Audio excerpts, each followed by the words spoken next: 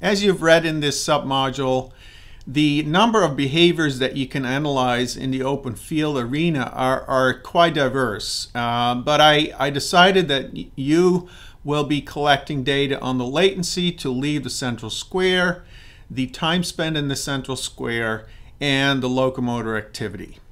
The reason for that is that these are relatively easy to quantify with a top-down view onto the open field.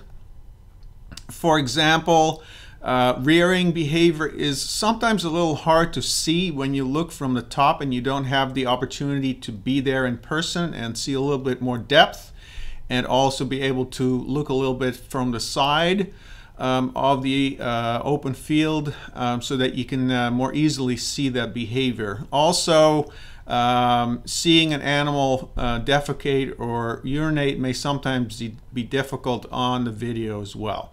So I have focused on the three most easily identified behaviors from the videos that you'll be looking at.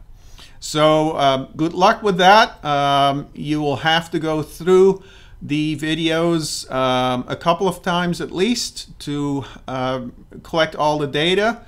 But since the videos are only 3 minutes long, it should take you less than 10 minutes per animal to complete this task. Good luck.